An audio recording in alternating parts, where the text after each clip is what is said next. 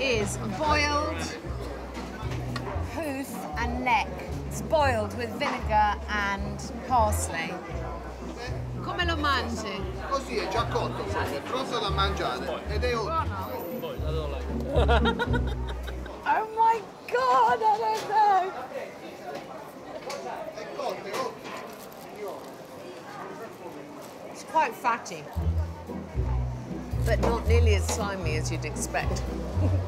But as far as I'm concerned, you're not Italian if you don't adore cheese. Both of my grandmothers were fabulous cooks.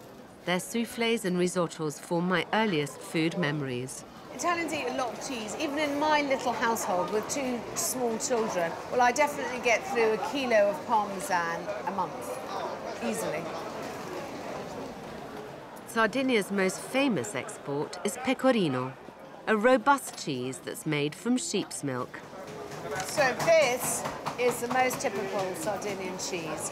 In Sardinia, they even use this grated on top of spaghetti. I love cheese, so I'm in heaven. Buonissimo. Perfetto. Questo è veramente buonissimo. It's very strong tasting, very strong flavored. They say you can have too much of a good thing.